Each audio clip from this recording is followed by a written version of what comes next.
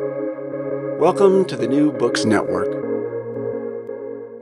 Hello, and welcome back to New Books and National Security, a podcast channel on the New Books Network.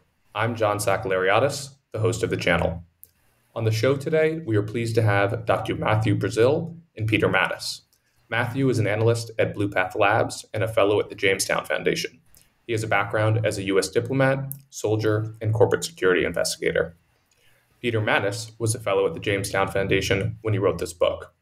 He has worked on a range of China-related issues, from traditional security issues to human rights in the U.S. government and think tanks. Most notably, he began his career as a counterintelligence analyst at the Central Intelligence Agency, and most recently served in government as the Senate-appointed staff director at the Congressional-Executive Commission on China. Peter will be speaking in a personal capacity today. We'll be talking to Peter and Mathew about their new book, Chinese Communist Espionage, an Intelligence Primer. Peter, Matt, welcome to the show. Thanks very much. Thank you for having us, John. You two have put together a fascinating book that explains the individuals, the institutions, the ideology, and the politics that have shaped China's intelligence services over time. Can you start by telling us what motivated you to write the book? Well, for my part, I think it's that there was so little out there that was sort of just the facts, bare bone introduction to China's intelligence services, how they conducted their operations, their history, and that this kind of format allowed a way for us to present a lot of information really quickly. And so that if someone was a corporate investigator or a counterintelligence analyst in government, that they'd have something that they could, turn the pages quite quickly to find, what have they done in the past with different cases, or to understand some of the figures that are a part of shaping this history and the tradition. Right in the United States, we know about Wild Bill Donovan. We know about the impact of Bill Colby, of different directors over time. In the same thing in the Russian system, because of the rich literature that's already there. But how many people are aware of Zhou Enlai's intelligence role? How many people are aware of the role of people like Li Kenong or some of the other heroes of the revolution in the intelligence world? And this seemed like the easiest way to present that information quickly, even if it isn't the most elegant narrative form. Yeah, another point, too, is that there tends to be a lot of hyperbole out there about this topic, which segs well into the fact that it's a different group of people, ethnic group of people who are doing it, along with our sordid history of not dealing well with different ethnic groups of people. So another thing that I think is important about a book like this and other things that we write elsewhere is we want to reduce the panic. This is important stuff. It's a threat to national security, but it's spying. It's not an attack on the World Trade Center. And there are things you can do to respond to spying. You can increase your counter-espionage effort, for example, which is being done, I suppose, to a degree. But we have to treat this like any other national security problem, focus on it, and solve it. The introduction to the book starts in 2011 with a brutal scene where two Chinese government officials, one of whom is pregnant, are killed before an audience of fellow officials. Why start the book there? What does that vignette tell us about espionage and counter-espionage in China? Well, one of the things that little vignette tells us, because there are a lot of stories like this floating out around the period of late 2010, 2011, 2012, when the Ministry of State Security reportedly wrapped up a rather large collection of spies that were reportedly working for the United States. And they didn't imprison these people to exchange them for their assets who have been arrested overseas. They weren't looking for a trade or a bargain. It's a zero-sum game in some sense to the Ministry of State Security. And They are a service that has come out of struggle, that has a revolutionary heritage, and views itself as the guardian of that legacy within the party, or at least one of the guardians. And I think we need to be clear that this is a set of intelligence services that are quite aggressive, that view the world in particularly Manichaean terms, and they are going to secure the state as best they can, as aggressively as they can, using all of the means at their disposal. I wanted to set... Oh, sorry. Peter, were you about to jump in? Well, I think that another thing to keep in mind here is that this is a Leninist regime. When there were mass demonstrations in Tiananmen Square and elsewhere in 1989, and for that matter, when there are signs of unrest in Shanghai today because of the lockdown, I think the regime pays attention to public opinion, but it doesn't sit back and think, oh my goodness, what have we been doing wrong? We need to change some of our policies. That's not them at all. Their thing is ruled by the Leninist elite, and they view their society as being full of enemies. And that was true back during the revolution. It was true right after the 1949 victory, when they purged millions of people who had been associated with the previous regime, and it's true today. So that is one aspect of this system and of this particular body in the system that is important to understand. And let me clarify for our listeners, that was actually Matt who just spoke, if I generated some confusion there. Before we dive deeper into this conversation, I think we should break down what we are talking about when we talk about Chinese espionage.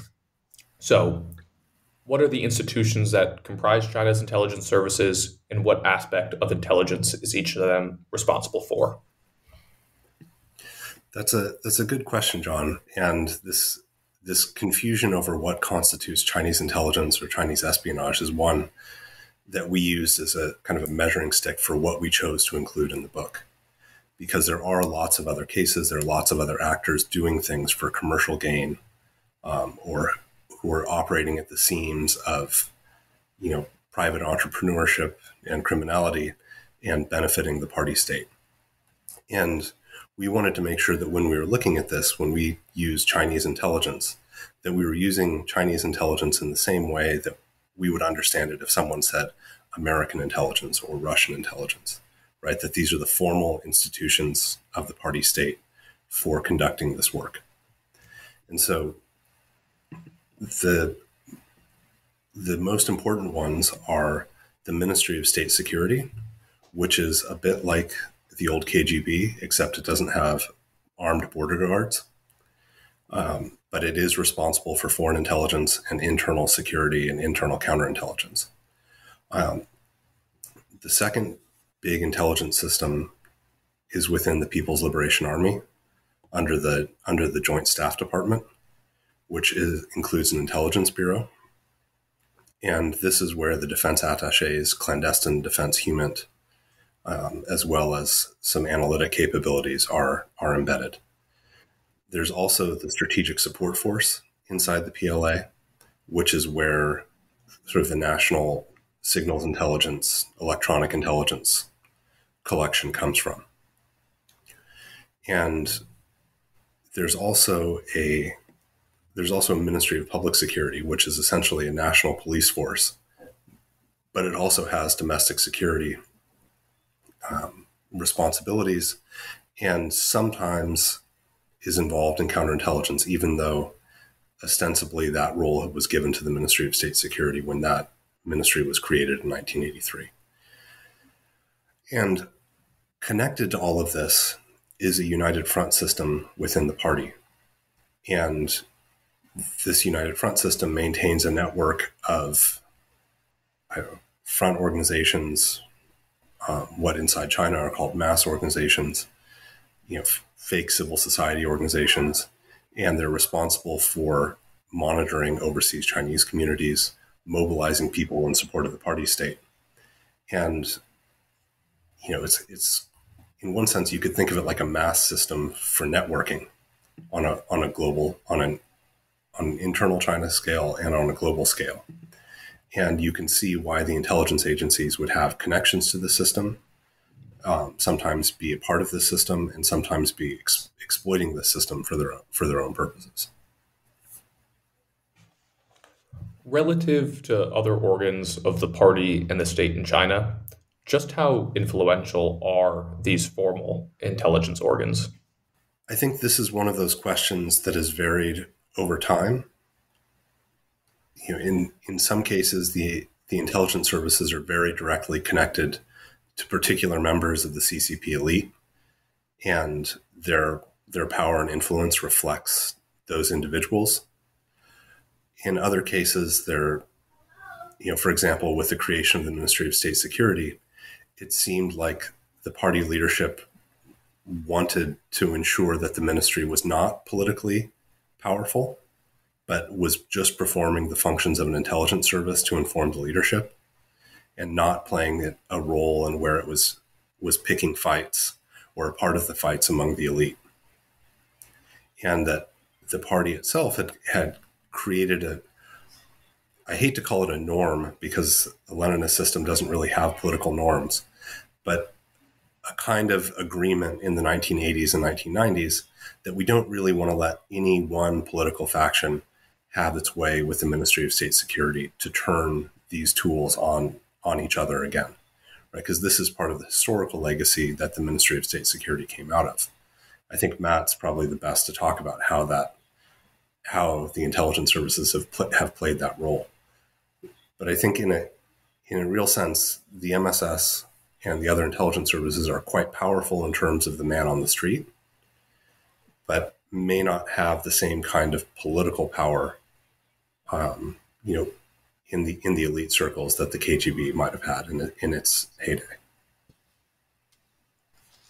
Yeah, I think that's certainly true. And if we go back, there was a time when the intelligence services in the party during the revolution had something resembling KGB purge type power, and that was in the early 1940s, from approximately I would say it was 1942 to 1944, and that was temporary, and it was viewed as in retrospect as a mistake.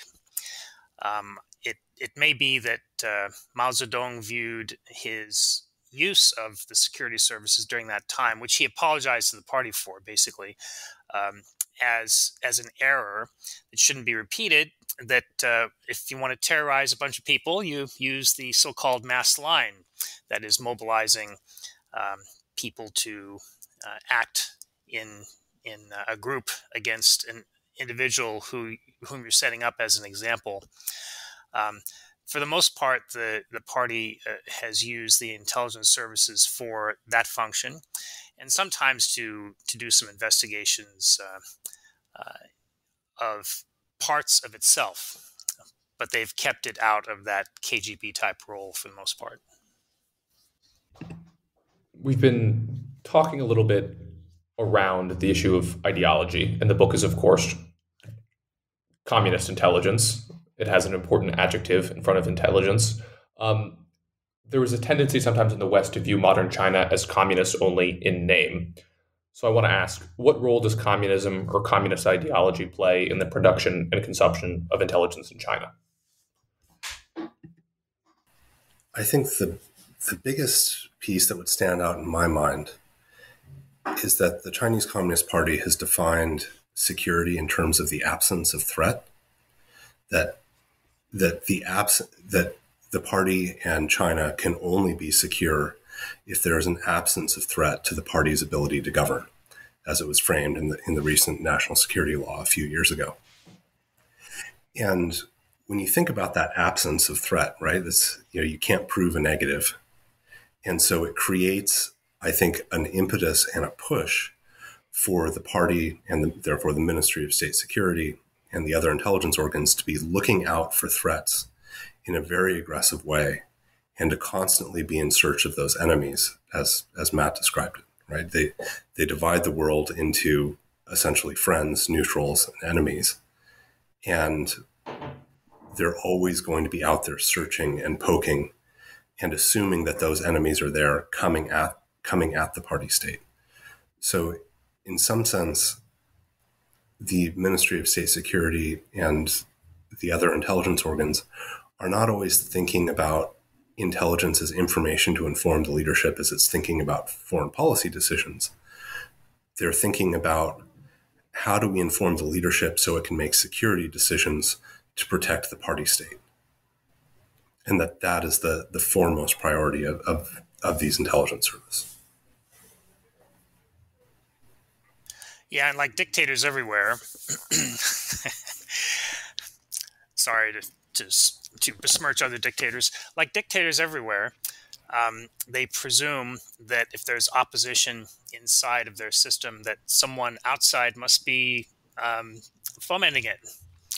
They tend to have less of a belief that their own people have agency when it comes to significant disagreement with central policy, which we've seen in our own history in the South during the Civil Rights Movement. People presumed that it was Northern activists that were stirring everything up, when the case was that there was simply large-scale dissatisfaction.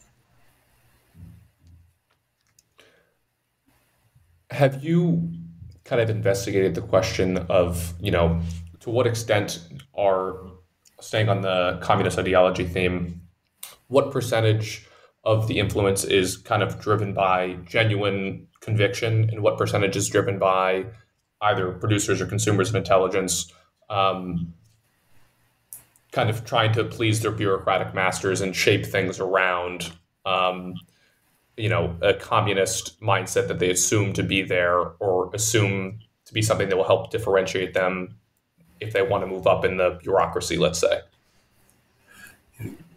I think we could expect that something like that took place, but we don't really have good insight. I mean, one of the tragedies of the way in which Chinese intelligence sources have been handled in the West is that they haven't been paired with academics or journalists the way Russian defectors or spies were, to tell the stories and to tell the history. And so we don't have that kind of fidelity out in the public realm about how those decisions work. I think we can make a few kind of tentative judgments or maybe put them up more as questions to be, or ideas to be tested than conclusions.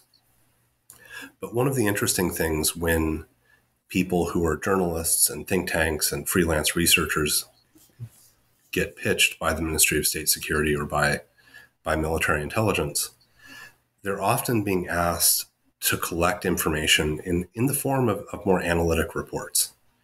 Talk to your friends at the State Department or on Capitol Hill or wherever, and come back to us with an answer to an analytic question. And I think when you look at a communist system where ideological rule plays a role in what can be said, how it can be said, that the Ministry of State Security, that the PLA intelligence services use this approach is a way of distancing themselves from the analysis, right? They can kind of pass it up to the leadership and say, don't shoot the messenger. It's not our assessment. It's the assessment of our sources. And it's kind of a way to skirt some of those ideological problems. And the second point about this is that in a conversation with a few foreign intelligence officers who had retired that I've met over the years, there was a comment that the MSS did not really do analysis the way that the British system does with the Joint Intelligence Committee, the way CIA and DIA and State Department's Intelligence and Research Bureau do analysis.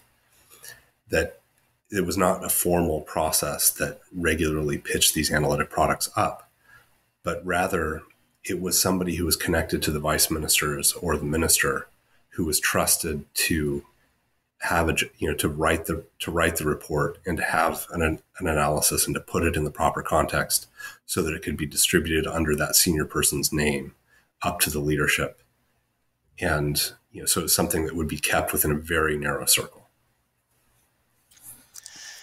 Yeah, and one problem with that is that it cancels out the possibility that that an institution like MSS would be able to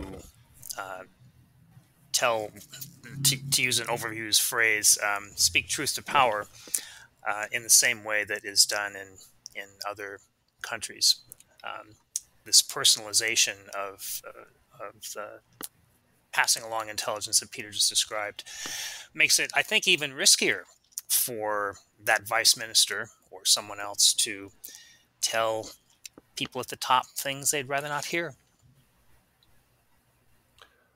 Peter, you alluded to either in your prior answer or an earlier one, the kind of asymmetry in knowledge that the average Westerner has about, say, the Russian intelligence services and the Chinese intelligence services. And in this conversation we're having about intelligence, I completely blew over sources and methods. So where do you get the information that you use for the book is one part of the question. The second part, which is maybe related, maybe not, is there a good reason why the average Westerner knows so much less about China as opposed to Russia? I mean, assuredly, it has to do, at least in some part, with just how much great literature there is about the KGB and whatnot. But I would love to hear if you think there's kind of a better explanation why perhaps a language barrier that creates that gap in understanding. I think Matt and I would both wholeheartedly agree that the language barrier is an issue, that some of the misconceptions that are out there about Chinese intelligence come from the fact that many people have not actually read what they say about themselves, or how military thinkers think about the intelligence problem, or how some of their systems have been designed. And that was really the core part of a lot of our work, was digging through Chinese books, through memoirs. I think Matt even was going through Zhou Enlai's TikTok kind of diary. Not the TikTok of ByteDance, but the TikTok of his daily routine, and finding interesting nuggets in those places.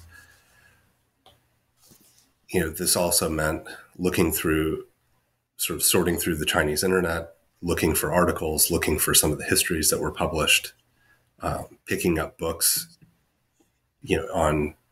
that we'd collected over different trips to the PRC, even before we'd even thought of this as a project. And it wouldn't be possible without the language. And I think that that's really the biggest reason why there's an asymmetry, is that it's not an accessible subject if you don't have the language. And because there hasn't been the same effort that was made with the Soviets and then later Russian sources to tell the histories and to tell the stories, right? These, we don't even have a sense of the operational legends or myths, if you will, that the party uses to inspire itself, or that the Ministry of State Security uses to inspire itself. Yeah, another problem too, pardon me, is that is the golden rule. Those who have the gold make the rules. And in our society, until recently, I would say the business community didn't know because they didn't want to know. They were engaged in in marvelous quarterly profits year after year in China. And according to the latest U.S.-China Business Council poll, I think it's 87% of U.S. businesses are still making money that are in China, are still making money in China. But having worked most of my career in the business community, I think I can say with confidence that during the 90s and the noughts and into the teens, the U.S. business community and the politicians who are their friends preferred to sweep problems under the rug and view China with optimism. Let's take a stab at bridging the gap in that asymmetry. In this book, you profile some of the most important figures in the history of China's intelligence services. If you had to choose one or two whose stories best capture the essence of espionage in China, who would they be and why? Well, in the early days, a lot of people would pick this figure called Kang Sheng, Kangsheng. And we have to mention him because he was a brilliant organizer. He's the one who took CCP intelligence in the beginning in the late 30s and into the 40s and reorganized it so that it worked better, and indeed was a very important tool during the Civil War beginning in 1946-47 that ended in the 1949 victory. However, for these purposes, I would pick two other people. One is Li Kenong that Peter mentioned earlier. So Li Kenong was one of the earliest successful spies in the first really effective spy ring that the communists had in the late 1920s, ending in 1931. And he, to make a long story short, he rose through the ranks. He was Kang Sheng's deputy during the darkest period in 1943 of KGB-type operations. And then later on, he became the leader of the Chinese intelligence community during the 1950s. And he died in 1962 and was actually down for several years before that with a stroke. And then beyond him, there's another figure that's interesting that also rose up through the ranks, named Luo Qingchang, Luoqingchang, Luo Qingchang. Luo Qingchang was this is lauded today as a brilliant analyst who knew everything about the enemy during the revolution, during the Yan'an period, the 30s, 40s. He eventually became a deputy to Kong Yuan, another interesting figure, and became aligned with the Cultural Revolution left and became head of CCP intelligence during that period. And interestingly, it took Deng Xiaoping a good 4 years to push him out.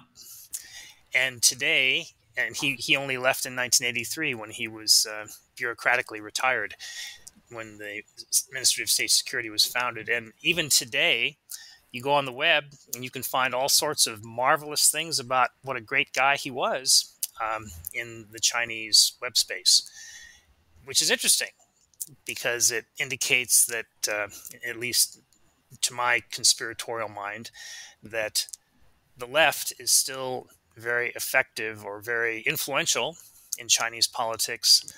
That is the hardcore left, in particular in the intelligence community, perhaps maybe also in the military.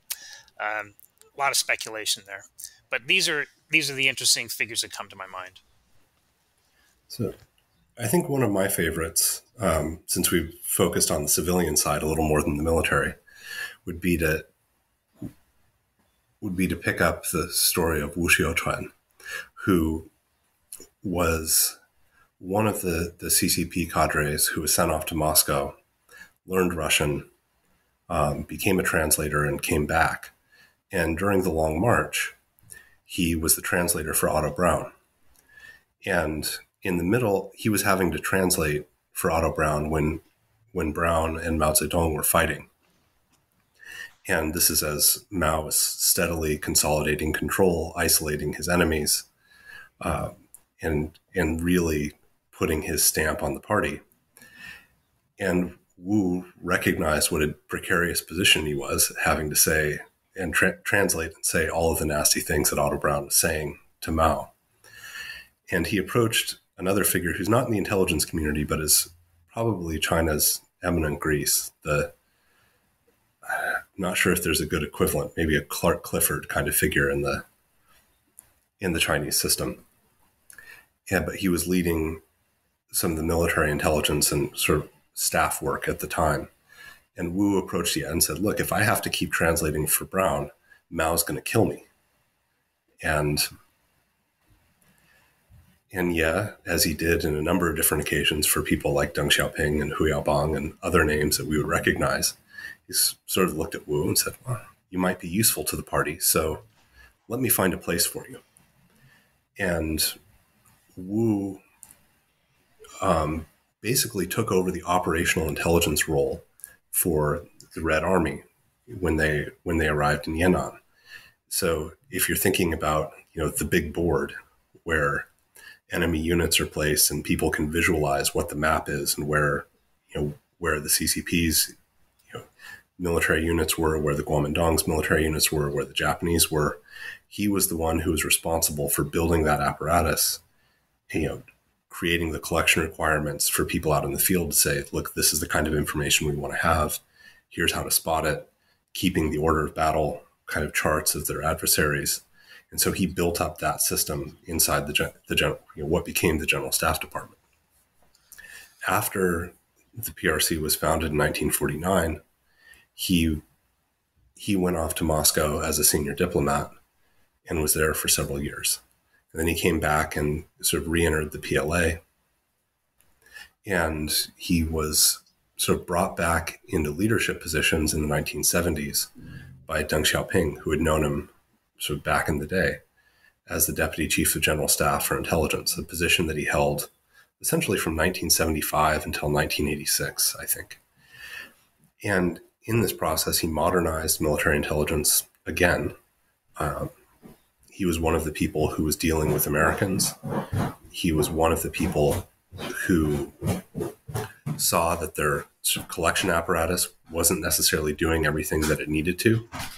And so he was the creator of what is now the China Institutes of International and Strategic Studies, which is a PLA-affiliated think tank.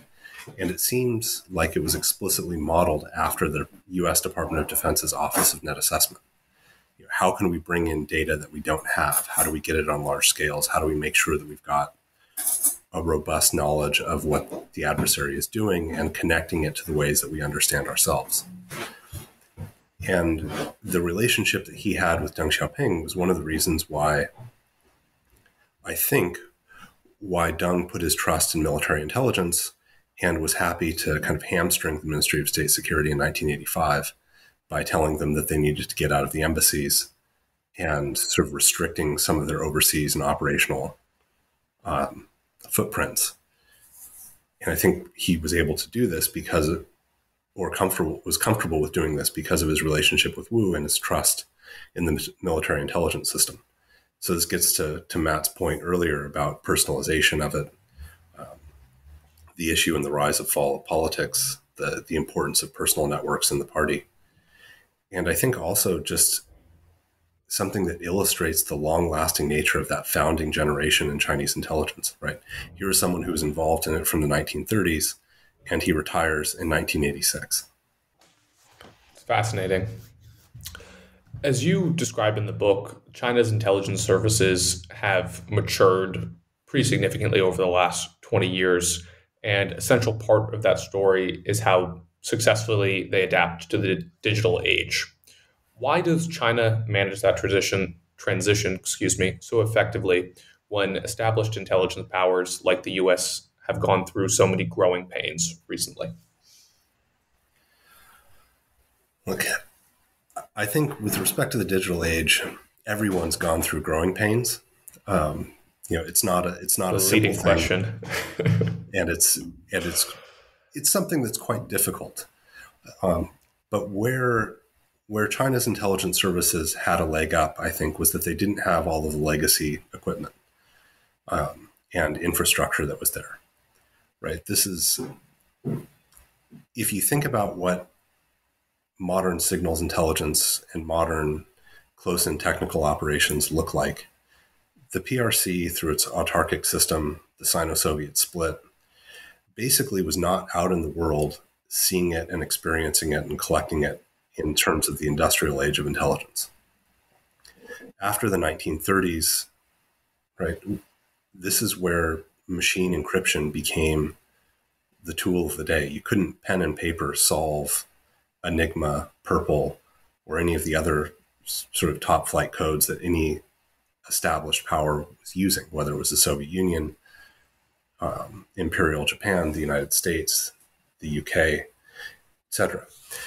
And just an interesting note on the Long March era is that a lot of Red Army SIGINT was done through document exploitation, not because they had a robust code breaking apparatus, but because they knew what they were going for, targeted the code books, targeted the communications protocols, and incorporated that. And you can actually see how battle performance in the Long March changes by virtue of whether or not you think they've got a good SIGINT or a good grasp of the SIGINT target that they're dealing with. But because they were cut off from this interplay during the Cold War, they didn't have exposure. They didn't have a bunch of computers. They didn't have a bunch of legacy satellite systems or global listening stations that they needed to figure out what to do with. They didn't have a bureaucracy that needed to be mothballed or set aside. And so I think as they witnessed the change that was coming in the 1990s, it was easier for them to invest in building the kind of ecosystem that was both inside the Ministry of State Security, inside the PLA, but also sort of the quasi-governmental organizations responding to cybersecurity issues. And that in this ecosystem, you have a lot of interchange, a lot of connectivity, and this allowed them to move quite quickly forward. But I think it's a product of not having all of those legacy systems. And because they also have I think, done well in terms of thinking about systems themselves, right? It was easier for them to say, okay, we're starting from scratch. How do we create the system that will bring these capabilities to the fore? There's a parallel phenomenon, too, in wider Chinese society. If you look at how China has made leaps and bounds in telecommunications, in 1989, during the Tiananmen crisis, when people were organizing to get out on the streets, they did so through public telephones in shops and through fax machines. And then along comes mobile phones, and China adopts the most advanced systems available. So it's part of this is just the nature of how modern technology has evolved, both in industrialized societies, ones that are already industrialized, and in ones that lacked that base. Now that I've gestured towards China's digital sophistication, I want to walk it back slightly because China's digital authoritarianism has become this sexy topic, at least in the West, over the last several years. And in the book, something that stood out is this argument you make that Chinese intelligence services are so effective because of how they mix traditional intelligence practices with those digital tools. Can you talk a bit more about that? I think the way that I would frame it is that they've seen what these tools can do, and therefore they've made those investments, and they've created the relationships inside the MSS and outside the MSS. Before the show, we were talking a little bit about Zach Dorfman's foreign policy articles, and I think he did a really fantastic job of pointing out the relationships between the Ministry of State Security and the big tech giants in China, and how the MSS just decide, well, we're not going to invest in the processing power ourselves. Why do that when these companies have much better compute power than we do and can handle this data well? And I think just to think of one of the examples where they became effective is that in the past, they worked against targets from the outside in. So they'd look for the retirees and they would go meet them, right? Because if you're a retired intelligence official, for example, you're not subject to the same background checks, the same routine security screening that someone who is inside would have. And if you don't have a solid baseline, right? You want to talk to someone where you can sit down and talk and not be worried about operational security or that they're subject to scrutiny that you can't see. So you go and target the retirees, you build up a dossier and a network around all of the individuals and the people around the target, who's who on the inside. Are there people of Chinese ethnicity on the inside who might have family that we can leverage, right? They wanted to map the network both in and out. Digital tools, particularly computer network exploitation, allowed them to do this on a mass scale and to target databases in Taiwan, like the district databases that will provide a lot of details about who individuals are, who their family members are. And when you have government apartment complexes, right, there's a good chance that if you're pulling out some of this data, you can basically identify, here's everyone who works for the Ministry of Foreign Affairs, or most of them, at least, that are living in Taipei. Here's their family. Here's how they're connected. On the U.S. side, going after the Office of Personnel Management, right? They've got all of the personnel details of U.S. government employees. They then went after health insurance. They went after United. They went after Marriott. They went after, Experian. And you think about all of that data, you're now able to have a better dossier and a better sense of who everyone is. And then when you start turning that over to the big tech companies to churn, you've got targeting data, you've got tracking data, you're able to pick up whether or not someone is, whether it's maybe someone that you've identified as being CIA or another U.S. intelligence official is traveling to countries where you've got good access. And you've got a remarkable capacity to target, to queue, and otherwise enable sort of traditional human operations or counterintelligence to disrupt, what the United States or other countries are doing abroad. Beyond that, they also, I think, are gaining a much better appreciation of American society and its economy. Although I'm waiting for the day, I'm not going to hold my breath. I'm waiting for the day when they finally realize that the New York Times is not controlled by one of the political parties.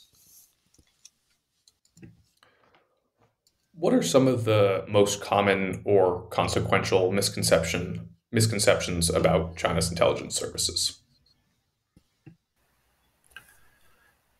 I think the biggest misconception is that is sometimes made is to conflate information and intelligence, and to just sort of say, well, in Chinese they don't distinguish between these two concepts.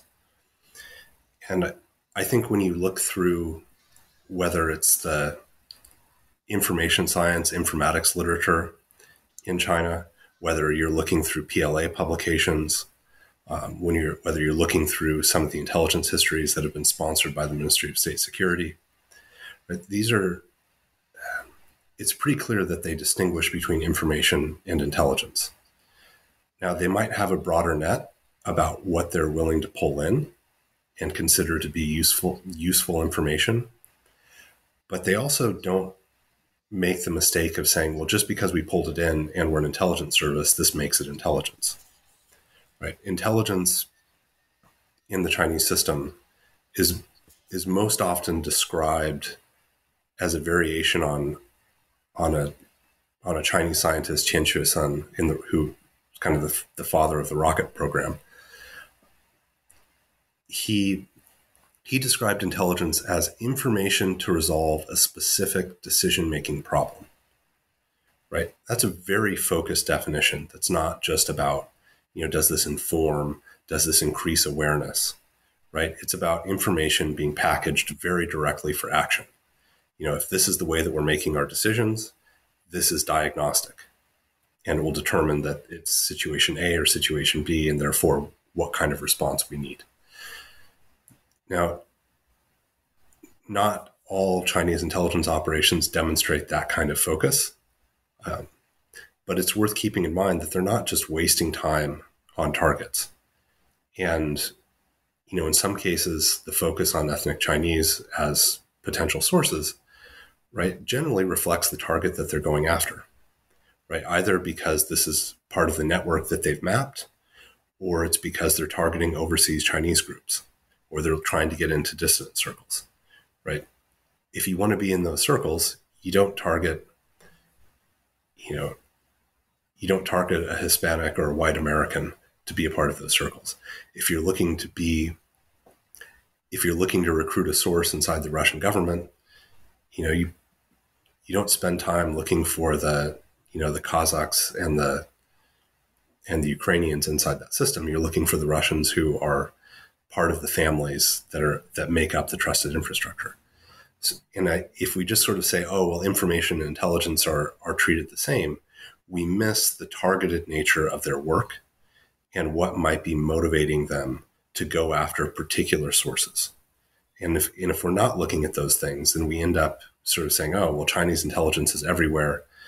And we're kind of, for lack of a better way, we're kind of engaging in analytic nihilism because we don't want to deal firmly and solidly with what is it that Chinese intelligence is doing, why are they doing it, and how do they intend to achieve their objectives. Peter, do you think part of the problem there is that if you open up a dictionary, Qingbao can be either information or intelligence? Yeah, but I don't know. I've always felt like when I see Qingbao used in context, that there's always some element of something happening, of information being in motion, of a decision being made, right? In a way that, information would not, like Xinqi would not convey quite the same things. I want to take us back historically a little bit. As we've alluded to several times in this conversation, China's intelligence services are forged, or modern intelligence services at least, are forged in the fires of this huge civil conflict. How has an intelligence community shaped by an internal conflict and presumptively internal collection priorities adjusted to life as a global superpower with interests spreading far beyond what is happening internally?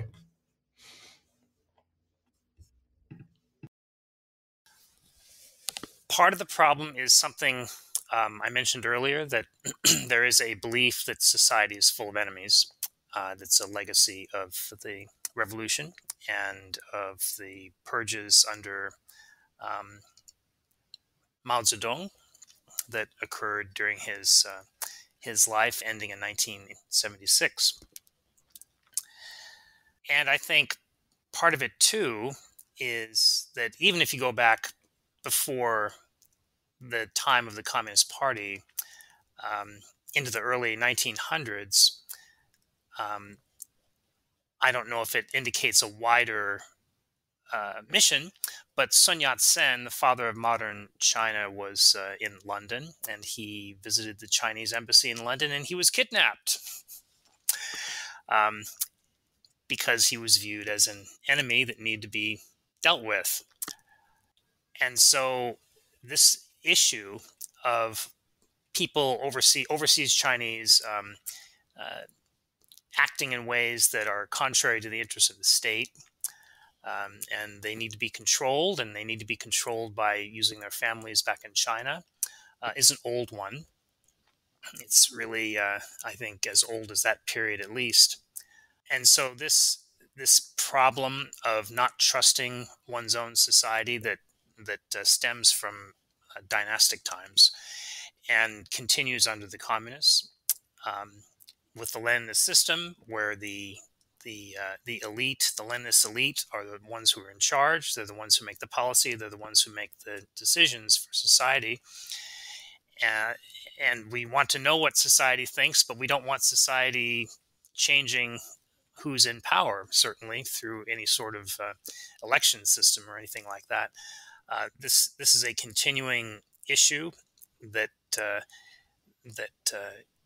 may not be solved in China in the near future. And indeed, just like Russia looks at Ukraine as a dangerous model of reformed democracy that overcame most of the, maybe some of the corruption that existed in the Ukrainian system, as an alternative to Russian rule under Mr. Putin. Certainly, the Chinese communists look at Taiwan. They see a democratic system that went through some rough edges, but eventually refined itself to its present state. And it's a dangerous example.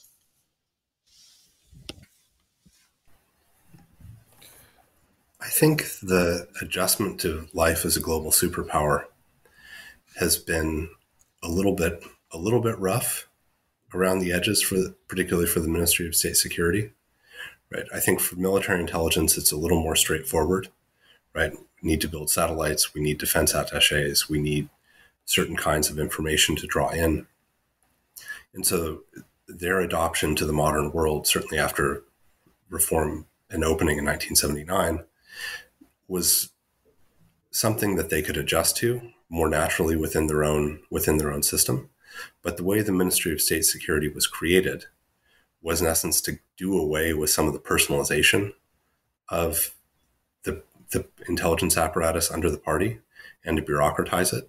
And if you don't trust your own people, as Matt was saying, how do you bureaucratize an intelligence apparatus that can operate overseas, right? Beyond your vision, beyond your control. How many people do you trust to push abroad for long periods of time without coming back to the PRC? What kind of control mechanisms do you have? So I think for the Ministry of State Security, it was a tougher journey, not only for those reasons, but also because large chunks of the Ministry of State Security from 1983 through the 1990s were basically taken from the Ministry of Public Security and told the next day that, your function at the central level or at the provincial level or at this local level has been taken over by state security. So today you're no longer an officer of the Public Security Bureau. You're now working for the local state security bureau in your area. So if you've got a bunch of police, you're not necessarily in possession of a lot of the people that would look outward and would be effective intelligence officers in recruiting foreigners. And I think this is one of the reasons why the Ministry of State Security instigated a series of historical studies and writings, which Matt and I certainly benefited from in writing this book. But they wanted to make sure that they told the stories of their people so that they could say, look, you're an intelligence officer in the Ministry of State Security. This is our legacy.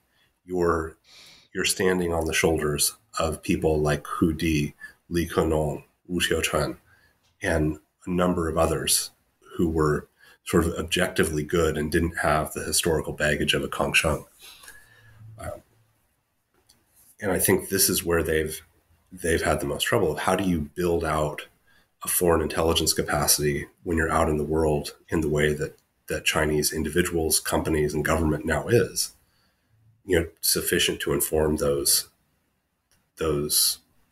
interests that are being created by that global presence. And so when you look through our book of cases, right, you see that I think almost every single one of their cases was recruited inside the PRC, people who were going back and forth. And that's really good if you want to know about U.S.-China relations, but it's probably a terrible way to understand how the U.S. deals with Russia or how the U.S. deals with the Middle East, right? Because those individuals, the people who would be knowledgeable about that, are not the ones who are going to be going back and forth in sort of as a routine bridge between the People's Republic of China and the United States. And I think this is probably one of the other things that drove that growth of computer network exploitation within the Ministry of State Security.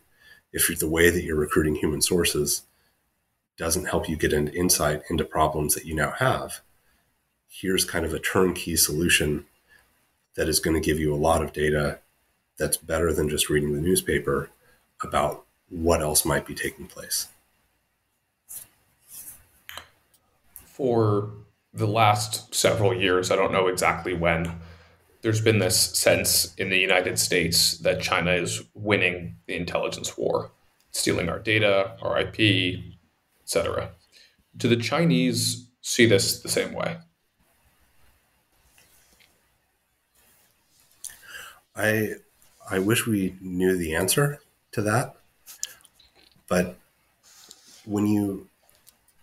I would say, though, if you go back to 2012 and 2013, the power transition from Hu Jintao to Xi Jinping, there's a very clear point certainly in 2012, ahead of the Party Congress, where Hu Jintao and Xi Jinping are very clearly standing together on a couple of issues. And it's the launching of an anti-corruption campaign and reforming the security apparatus. And assuming that what the New York Times story in 2017 said about U.S. intelligence operations inside China, that is true, that the United States was exploiting this corruption to pay promotion fees for its agents within the Chinese government, you can see very clearly how there was, in fact, a nexus between, at least in the party's mind, there was a nexus between external threats and internal problems, and that they had to deal with that. When you add Bo Xilai and the attempted defection of his police chief Wang Lijun, and some of the corruption that Bo Xilai is believed to be involved in. To the American embassy, right? To the American consulate in Chengdu. Oh, sorry, yeah. Yeah.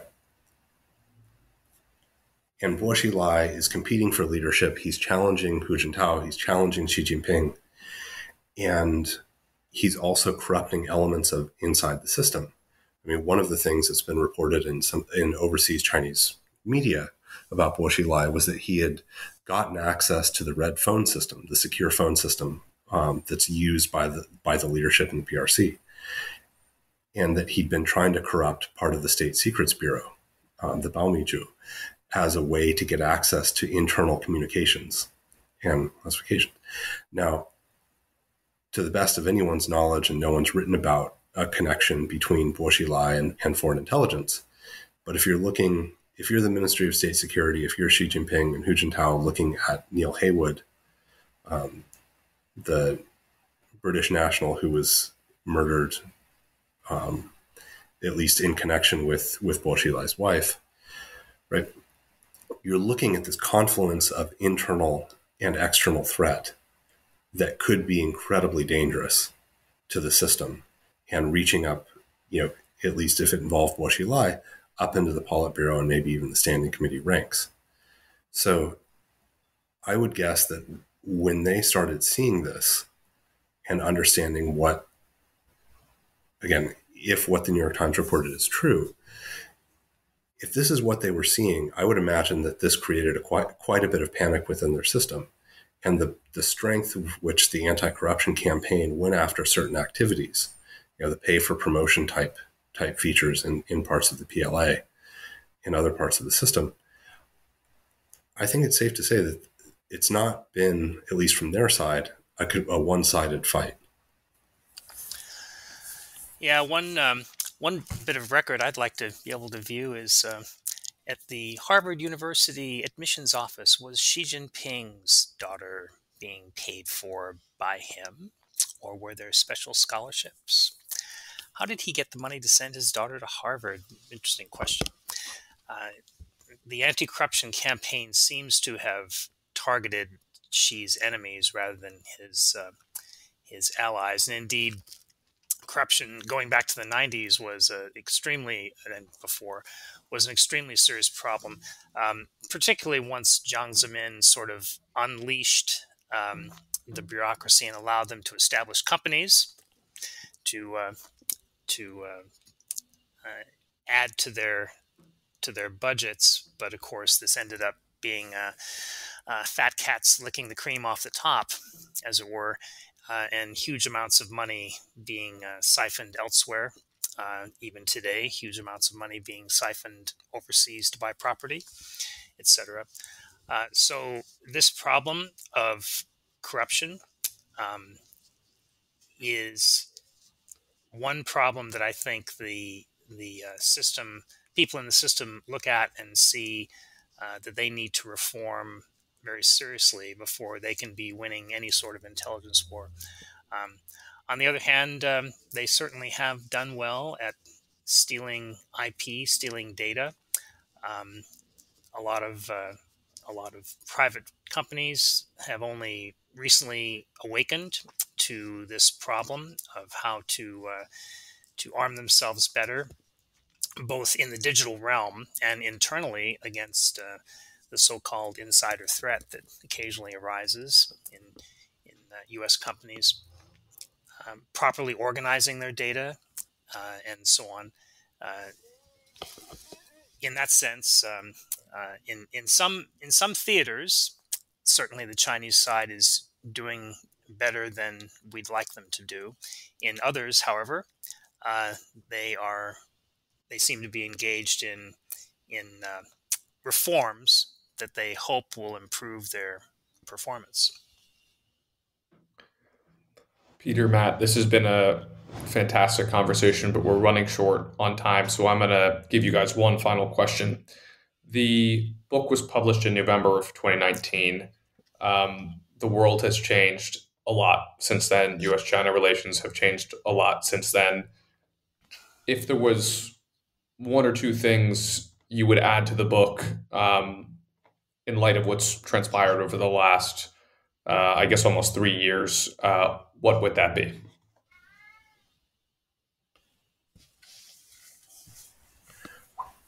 I'm not sure that there's big things that we would, or at least that I think would need to be included.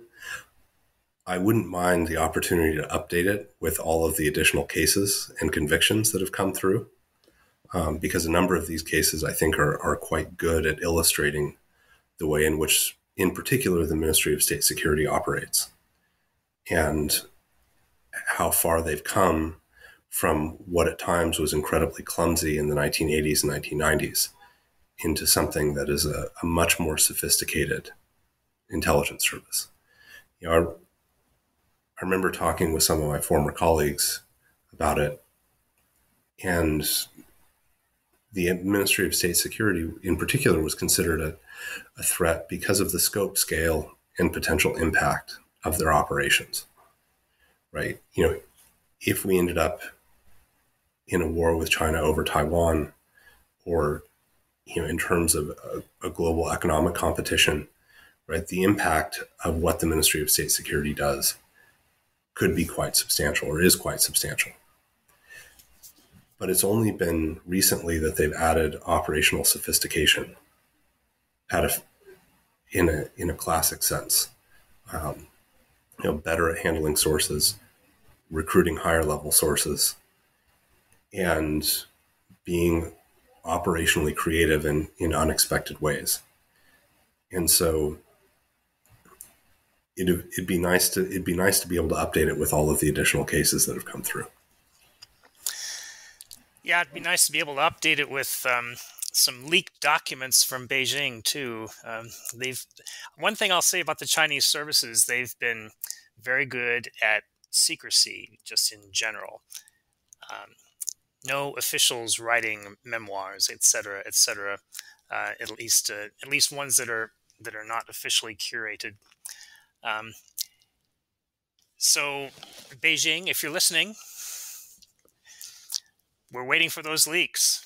Come on, get on the stick. And I'll mention too that this book is coming out in paperback in August. Our book. Fantastic. Well, Peter, Matt, thank you so much for coming on the show. I'll put a note for our listeners about the paperback edition so they can take a look at that and pre-order it. Also, the hardcover is currently available and also in digital form, if I'm not mistaken. So thank you guys, and signing off.